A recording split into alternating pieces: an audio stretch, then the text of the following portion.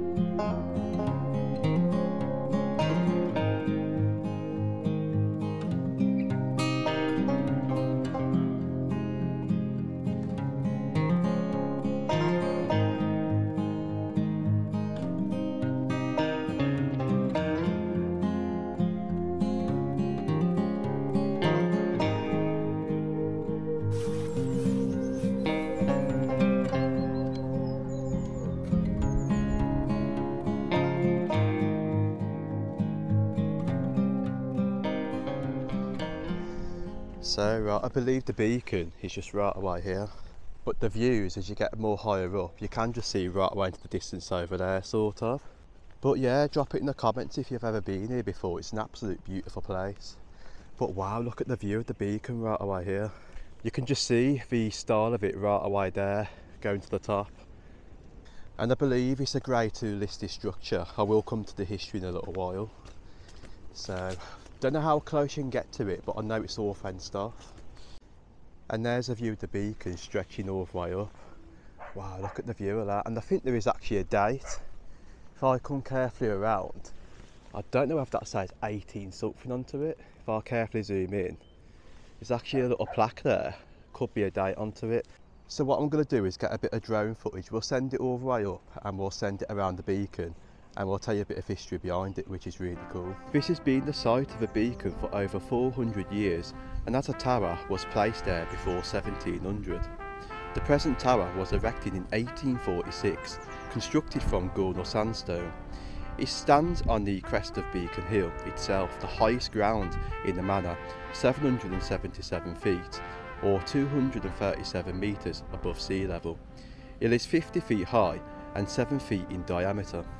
The tower's original function and ownership are not clear. The popular story suggests astronomical use by Lord Wriothesley, a well-known Staffordshire amateur astronomer.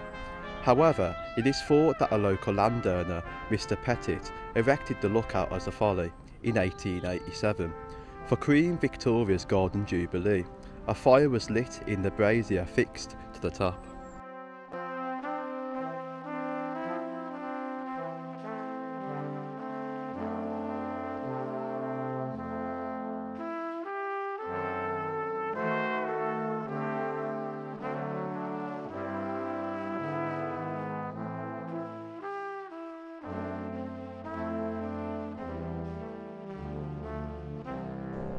I mean, you wouldn't really believe that there's a beacon sitting right away in Sedgley with some fantastic views going right away into the distance, parts of the Black Country and Wolverhampton.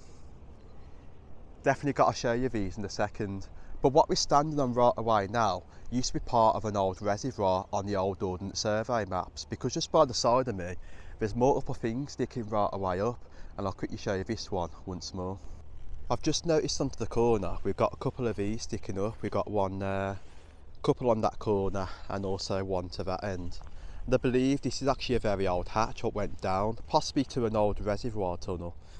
But what's really impressive about this site here is the views overlooking parts of the Black Country. If I just carefully zoom in, you can just see parts of Wolverhampton just from the far back area over there.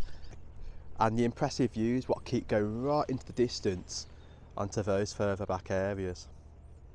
What I have just noticed, if I carefully zoom in, you might not be able to see it, but I've just actually spotted Turner's Hill sticking just about on that angle right away to the back.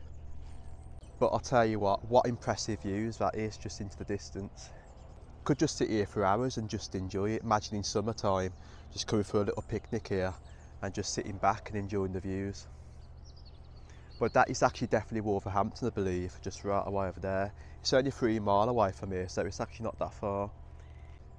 But I'm really glad I've come to see the beacon. It's just absolutely so cool. The architecture is amazing. But you may have seen on the drone footage there was a little plaque sticking out the wall.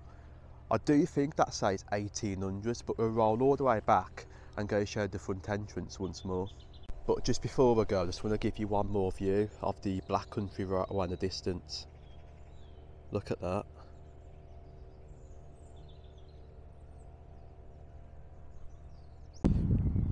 So right, as we get a bit more closer, check out the views of that. I do believe the inside stairs of the beacon was actually demolished, but I've heard a few people back in the old days did try and get right away to the top and they actually managed it. I've got a group on Facebook called Exploring the Black Country, and some people actually posted a comment in there which was really cool, so thank you very much for sharing that story.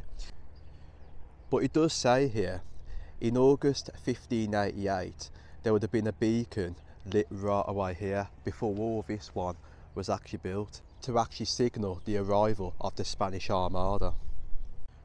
But I mean, this area has a lot of history. You can imagine how far it really does date back. If I carefully view, you can just see the front door entrance right away there. Cool architecture with a little arch. If I zoom in, just right away above the door, you can just see the very small windows as I pan further up. And then you can just see the front entrance right away there. Very old gate. So I believe you would have gone through the gate and walked all the way around the back from that back entrance up to there. But I did mention at the start a very old date, possibly dating to the 1800s. I think it says something built 18 something. It might be rebuilt. But you can imagine the original beacon being right away here to signal the Spanish Armada, and this one actually used to study the stars in the sky. But I tell you what, really impressive. I've enjoyed looking at that, but the land stretches even further down, and I think there's even more history over here, so we will get the old Ordnance Survey maps out and check out what was here back in the past. So the land right away in front was very well industrialised back in the Black Country days, because according to the old Ordnance Survey maps there used to be very old clay pits just right away down the back. There used to be lime kilns right away in front, and a massive quarry stretching further to the back called Beacon Hill Quarry. But you can just definitely tell this land was well industrialised, because the ground is completely uneven as you go further down. It goes down in the slope and it goes further back up. Well, I believe then it goes further back down. So the quarry used to be situated where we're heading right away over there. Down into the dips, I think there's all housing estates there now. Used to be all the old clay pits. But you can just even see there's more evidence of things that was over here, because this is pretty cool. You can just see a massive brick circle and then something right away here. So drop this in the comments of what you think this possibly was. I've just noticed this from the footpath right away there. Further down you can just definitely tell it was actually a quarry because of all the bricks sticking out the footpath. As we journey further down I can just see even more rocks sticking right away up. As we journey further down into the old quarry section, we can definitely see some very spectacular views of the Black Country and the surrounding area. But what's really impressive is the landscape giving evidence of that old industrial past. So right, I believe this is the area where Beacon Hill Quarry was actually situated, right around this land, going down the banks, down the back. It is really tall up and the views going into the distance are really impressive. Check out these. So unlike the sedgley beacon part right away down the back where the views just overlook this area, so we can just see Birmingham as we come further to the back of this corner and stretching all the way around. The views here are absolutely breathtaking. You can just see really far into the distance, and then the further back areas over there.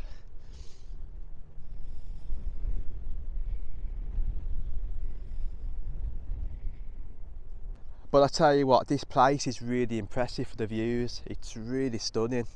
It's actually going to be one of my favourite places for the viewpoints at the moment. From all the places what I visited in the Black Country, this has got to be a first favourite now. Wow. It's just really mind blowing how far you can just really see.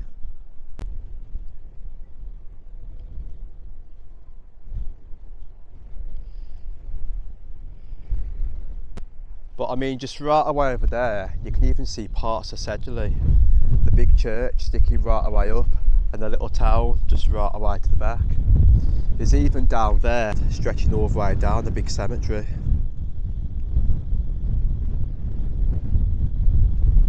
And then overviewing further back onto this corner, there's so much industry. You can just see all the factories right away there, all the housing estates stretching right away to the back, where all the old clay pits used to be back in the Black Country days.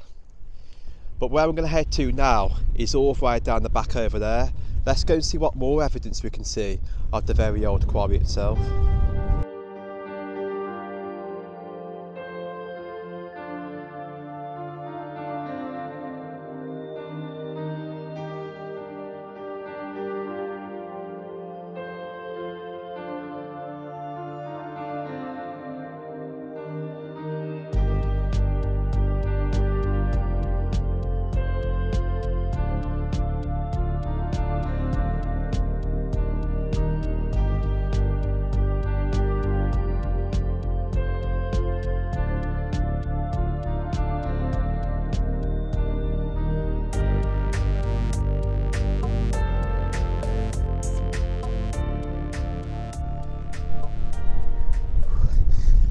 So right, here we are, and this is the further back end of the quarry, stretching all the way down.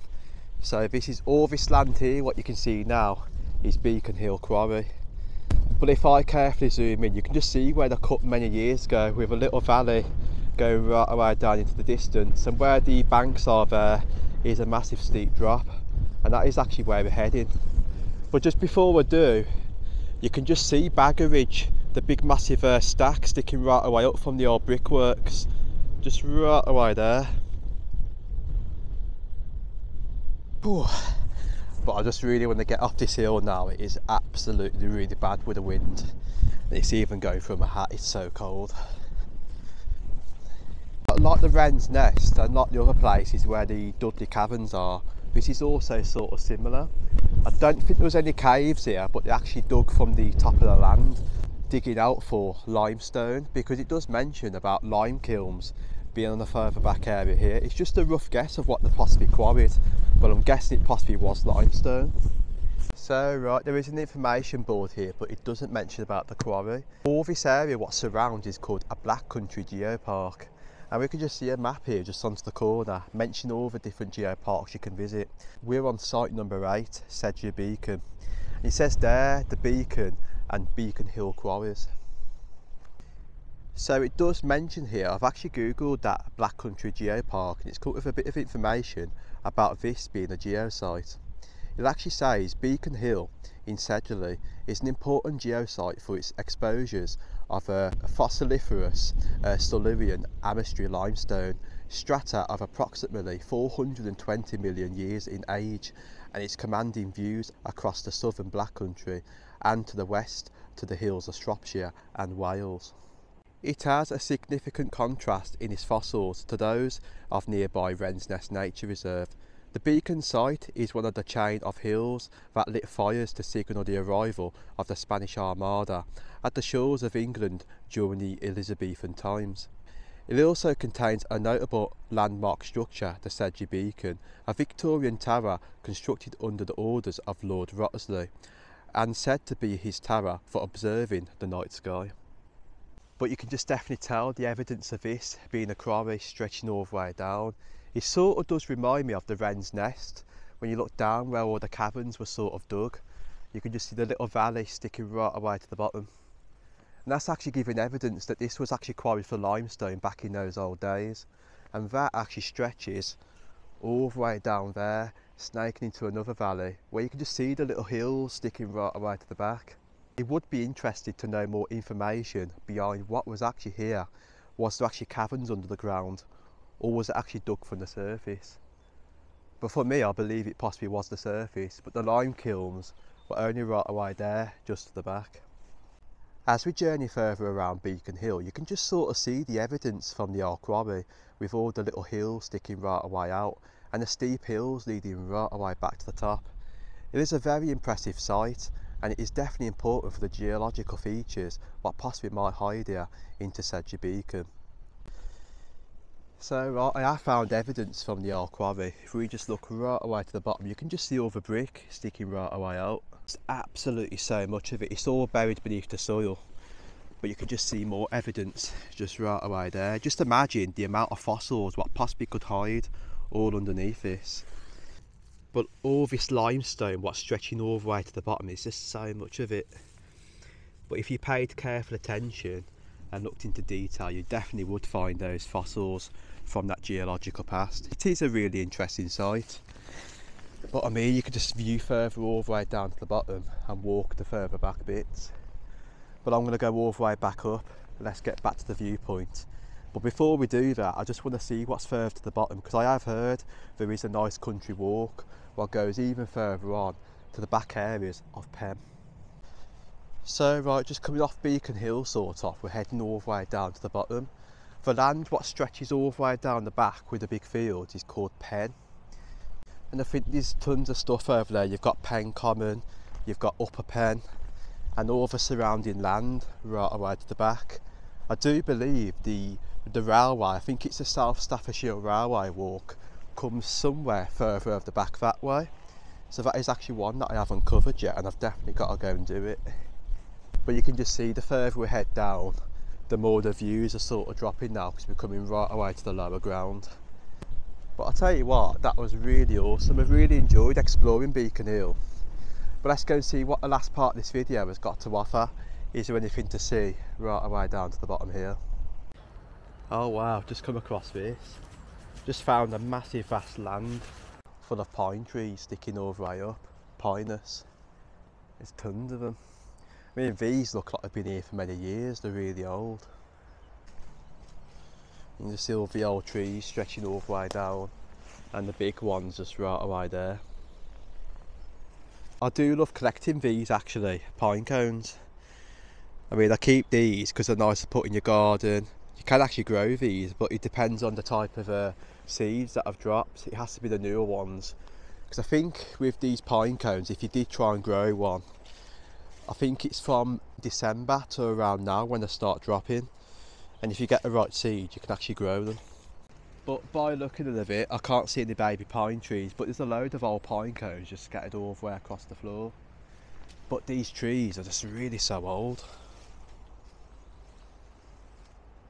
So right, that's the end of that pine walk. We're coming back out to the open field, so I think where we need to head to is just further down this way, straight away in front. So right, it's took me a little bit further down from where that pine section was. You can just see the views right away in front again once more. We're coming closer to Wolverhampton. We've got a main busy road just right away to the back. And I think this path leads out to the back of a petrol station. And I think you can get to the further back fields just right away over there. Let's go and check it out. So right, I think I've made it. That's actually Wolverhampton Road, the busy one going all the way to the bottom. Come across a road now called Northway, and the country pathway we're taking should just be on the right. So right, it's saying go this way, public footpath.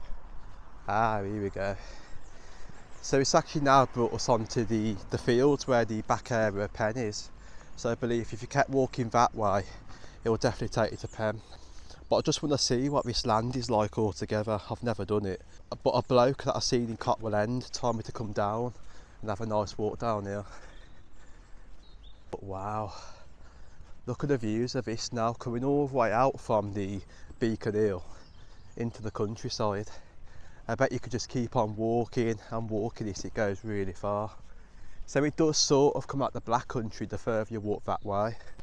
Right, I've just done a bit of research, and I'll tell you what, it is actually quite interesting to know what was over here, because back to the old Ordnance Survey maps we can just see something here saying Park Hill, Old Quarry, and if we journey further up it says Sedgley Park Colliery disused, and further down that way a ton of rifle ranges just at the further back corner. So all this land on this corner was actually part of a quarry once more. So you can just see all the new houses what have been thrown up, and all the way down to this further back. Wow, stunning views. Can just see again a little bit more clearly the Baggeridge stack. So it is not actually that far, so you could actually walk from Baggeridge from here then go all the way to Himley Hall, then all the way back that way. But today I'm not going to do that, I'm going to go all the way through Beacon Hill. If the wind does stop, I might get a bit more drone footage just up to there. But if I just pan around to show you once more, you can just see the Bagridge stack again.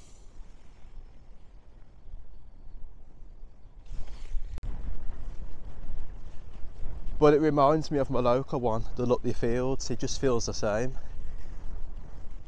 I tell you what, if I was lost for time, I could just keep walking this, but I'll probably end up getting stranded because I'll end up even further out the Black Country. I've got a long way to go, 2 buses back home. So there is a footpath going on that corner, so we've got a local just walking up it. I will take you down there because I've just noticed something interesting on the old Ordnance Survey maps to do with colliery. Let's go and take a look. So right, I've just noticed there is a path going this way, so it does give you a little bit more clear view of the houses that are right away over there. So I don't believe that is actually the farm, but by viewing of it, it actually does say Sedgley Park. But if I just carefully zoom in, you can just see the very old buildings right away to the back. All that land there is Sedgley Park, just into the distance. The farm, according to the old Ordnance Survey maps, used to be on top of where the housing estate is, just further on. And a little bit more further to the side of it was something called Old Coal Shaft, and it says trial onto it, so maybe they was digging for coal just to test if there's any there, and they maybe have give up on the mine. So it says trial colliery. But there's a lot of interesting stuff around here. But as you can just see, you can just keep on journeying even further into the countryside and keep on going out the Black Country. But the weather today, wow, it's just absolutely horrible with the wind and really cold. But yeah, I'm going to get some nice views of Beacon Hill again, so I'm going to head all the way back that way to go all the way home. I've got the 2 buses to catch back to Halesowen.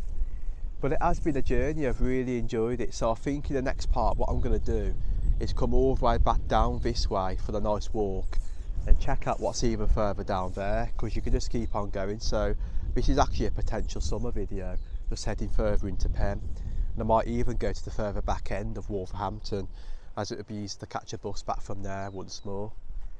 But what a journey. Let's go and head all the way back to Beacon Hill. Let's go and get you some nice views once more. So it has been a fantastic visit. I've really enjoyed coming down to part of the Black Country where I've never been before, looking at Sedgley Beacon and all the way down the back of Beacon Hill, then into the countryside. But as we journey further back up, you can just see the stunning views overlooking parts of the Black Country and furthermore. But there is a lot of history to discover here from the geological past, and also from the beacon and history of Sedgley itself. But we will definitely come back down to this part of the Black Country and cover more history into the Sedgley area, and maybe even further down into Penn and discover further more. But thank you very much for watching Exploring the Black Country, and I'll see you again soon for some more fantastic episodes. So right, due to the wind, I'm not going to take my drone back up. You can just hear it's gone absolutely windy again. So I think I might return to this place to do a bit more drone footage around the back areas. But yeah, I think it's going to rain as well. You can just see the clouds right away into the distance. It's gone really dark. But let's get some more nice views and let's get out of the Beacon Hill.